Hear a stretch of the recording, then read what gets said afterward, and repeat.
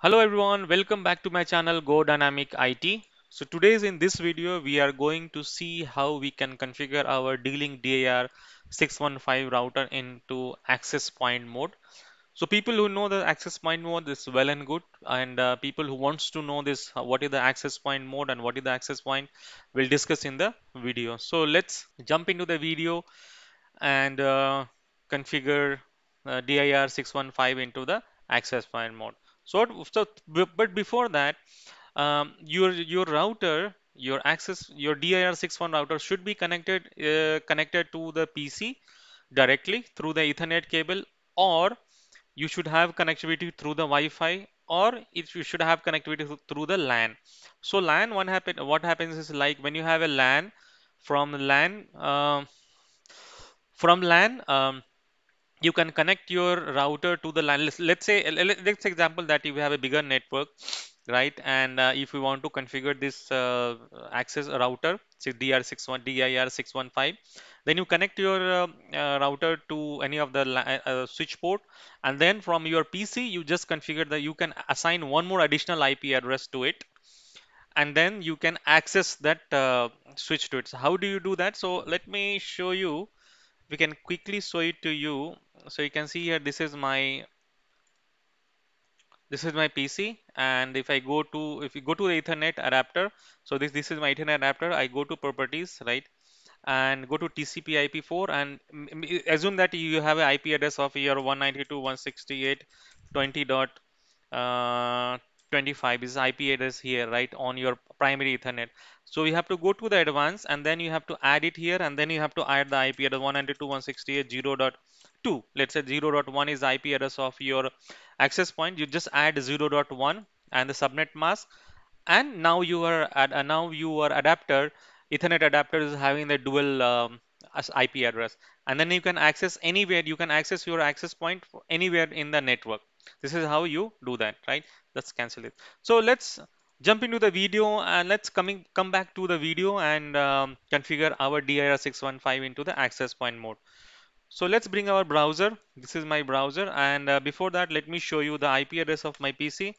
So my IP address of my PC is 0.153, and the IP address of this access point is default IP it is 192.168.0.1. So let's open this 192.168.0.1 here. Okay, so now it's hang on a second. Okay, so let's bring our DAR615. So you can see here, this is my DIR615 router here. Now I have to convert this in. This is already configured in the router mode. Now I have to convert this into access point mode. So what I have to do is go to the setting and click on the setup wizard. Just click on the setup wizard, and it will ask you the questions that we need to answer it. So now it says in order to turn configuration, the device should be factory reset default. Okay, go ahead and factory reset it. So now it's doing the factory reset of the devices. So guys, whenever you want to change the mode, let's say from router mode to access point mode, or access point to router mode, or repeater mode, so you have to go through the same process.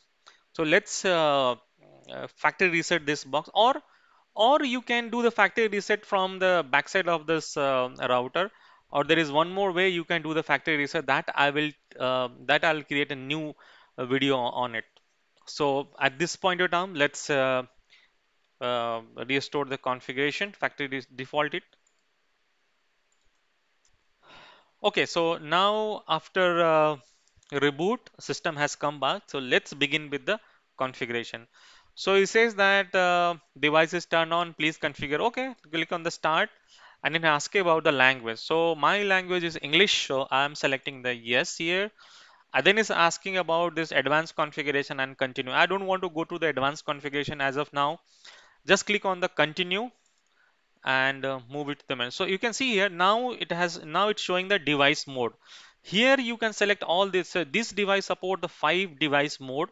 So you can see here in the wired, it supports the router mode and access point mode, and the wireless it support repeater, WIPS repeater and the client mode. That we will discuss later in the different video. Here we are going to discuss about this access point mode. So you can see here, notice here the router mode, you have a internet connectivity here, and then you have a router, and then from a router you can configure your devices, wireless devices are connected, and then your Ethernet devices are connected.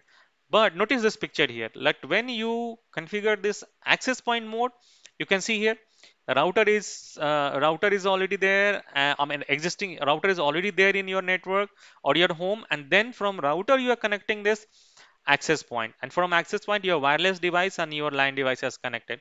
So notice one thing, that whatever IP address range you have configured on this router, this access point will provide the same IP address range to your wireless and wired devices. Okay. So, and now it's asking about the obtain the IP address from IPv4 address. So, for example, if you have a DHCP IP 192.168 10.x network or 20.x network, so these device will obtain the IP from there itself, right? So I just wanted to go with this same IP address here. I'm going to continue with the same IP address here, and this gateway you have to provide the gateway address of your router. So let's say if you are changing the IP address here, or if you are obtaining the IP address from here, either ways you have to provide the gateway IP of your router, this router IP address here. So now you have to give the host name. So assume that you have a house, or you have a office somewhere, and you have a two three different floors, right? So what you can do is to just for naming convention, what you can do is, you in the host name you can see like um, uh, first floor. You can see here, you can write like first floor AP01. You can give the name like this, first floor AP01 dot local. Just it does not support the space, so that's the name of it. You can see here first floor access. So if you have a multi-floor, it will be easier for you to identify this access point. And then you can click on the next. Here it's asking about your wireless network name. So here is the default name here. So you can say my Wi-Fi 01. Sorry, it's a spelling mistake. My Wi-Fi, you can give the name of Wi-Fi 0 name, and then you can assign the IP, some strong password here. So let's give some strong password here, and then you can click on the next. And now after doing that, it's asking about the web interface password. So this interface is to log into, when you try to log into this router, it will ask you for the password, so, right? So but by default, you know that's admin. We have to change this one, right? So I'm guys changing this to the strong one. Okay, done. And click on, and so now you can see here, it's showing you this IP address of this device, and the subnet mask, then host name, and then it's the Wi-Fi SSID name, what type of password you have configured, then the model of this device is serial number, access point name, and then the password. So here you have a small option for save the configuration file. It is very helpful, like if your router got rebooted, or it's got burned for some reason, right? So you can have, if you have this configuration backup, you can restore it back to the device. We'll have a different session on it, how to restore the configuration, but as of now, just click on the save configuration and just save it. So it will save the configuration. Now click on the apply. So it will apply the configuration on the device. You can see here, now it's applying the configuration. It's gonna take a few second to apply this configuration. So now it's already applied the configuration, and it's trying to reboot this device. You can see here, this is rebooting now. So we have to wait until it's get rebooted. Okay. So now you can see here, now the device's configuration is ready to use. So click on the advanced setting. It will take you back to the home screen. So I'm running this as a demonstration purpose. I have not connected any wire to internet wire to this devices. So it may show you that some error that this is not connected here. So you can see here, Now you can see here, this is your access point and this is your Wi-Fi client. So it's, as of now the number is showing 0, but as your client connects to it, this number will go up. So you can see here, this is your MAC address, IP address, subnet mask, and your SSID and the password. So this is how you can configure your device into the access point DIR. This is how you can configure your D-Link 615 router into the access point mode. So that's it for today's video.